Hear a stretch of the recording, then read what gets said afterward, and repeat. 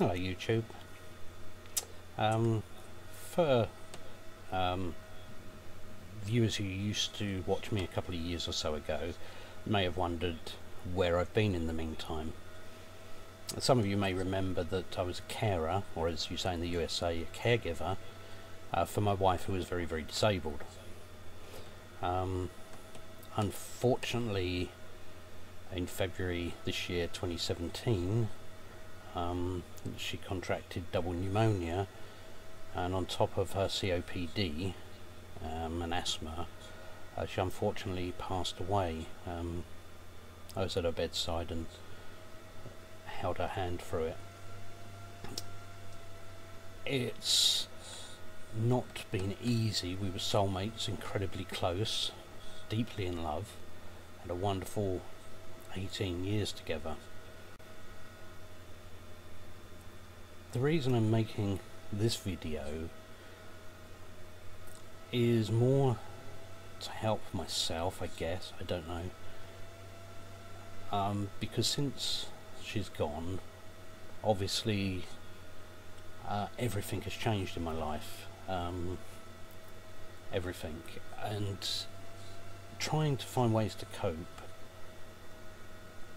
with such a tragic loss is not easy.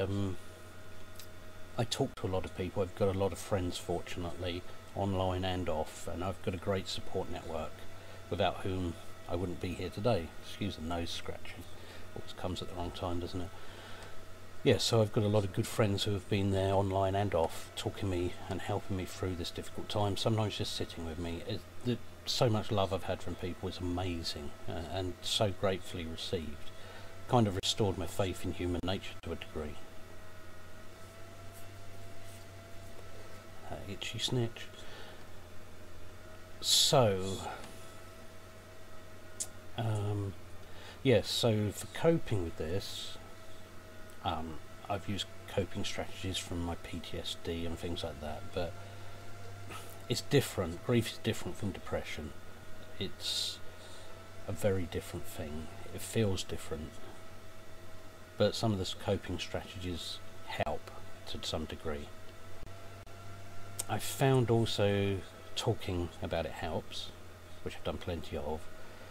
Also, creativity has helped me. I've written a poem for the first time ever, which I won't be able to read because I was in tears writing it, and I don't think I can even read it back, let alone to say it, you know. And I thought, well, maybe a bit of YouTube creativity might help me in some way. I don't know. I mean, I've got a few idiots. I've got a few idiots, yeah, probably. I've got a few ideas of videos to make at this stage, mostly surrounding what I've been through. It's not that I need sympathy or anything like that, or even help. I mean, I can look after myself well. I was looking after my wife for a long time, so I can do all of that kind of stuff. Definitely don't need sympathy. I guess what I really need is just people to understand what it feels like to lose your soulmate. And for those of you who have been through this or going through this, to know that you're certainly not alone in it. I don't think there's any right or wrong way to deal with this or anything. And I mean, I had ideas of what bereavement would be like. I knew it would be bad. I mean, I lost my dad 14 years ago, and that was incredibly difficult. We were close, so the loss of him was a very big thing in my life. It was life-changing, and part of why I decided to look after my wife with her disabilities, gave up my business and did it because I wanted to make the quality of her life as good as I could. But losing my wife compared to losing my dad, I mean, if I said it was 100 times worse, that's probably an understatement. There is nothing in comparison. The nearest I can get to describe it is the nearest I can get to describing this to somebody who hasn't experienced it, and just hope you never do, but if you haven't experienced, the best way to understand it is if you've been in love, the pain equals the love you felt is the exact polar opposite. My wife I loved so much, and the pain is phenomenal, but I need to keep moving on and forward. I promised her I would. I am, and I will continue. Some days are better than others. Some days it's non-stop tears. Other days it's okay. I mean, there are times I can laugh. There's times where I felt joy. But those moments when you're alone, when you're thinking, laying in bed, that's the hardest. The silly little things you see where you just see something that reminds you. I mean, I've got plenty of things like that. I keep finding little love notes she left me, bits of poetry she wrote about how much she loved me.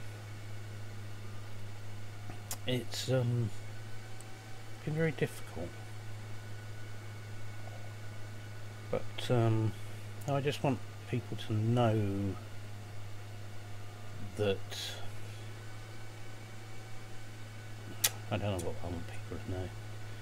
I just know that I guess I want people just to understand how I feel. Don't need them to fix it. There is no fix. Don't know if I want fixing, to be honest. It's not something you ever get over, I don't think. And speaking to other people who have been through the same or similar, you just don't get over it. But if you did get over it, it means you wouldn't love them. I think the best you can hope for is to cope with it.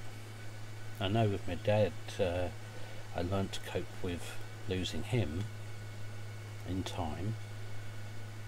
It doesn't mean I don't cry for the loss still, or that I don't get upset, but I kind of try and tend to focus it on anniversaries of things. It kind of brings it into focus. I guess the rest of the time you learn ways to kind of distract yourself and block things out.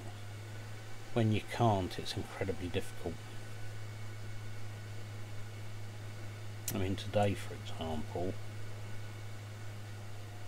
if I can say this, I will. I've been struggling remembering back to the afternoon when my wife passed away.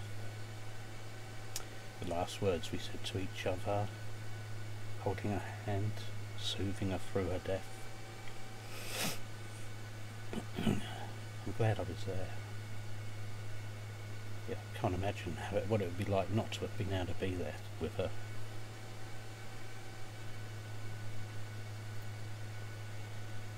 Yep.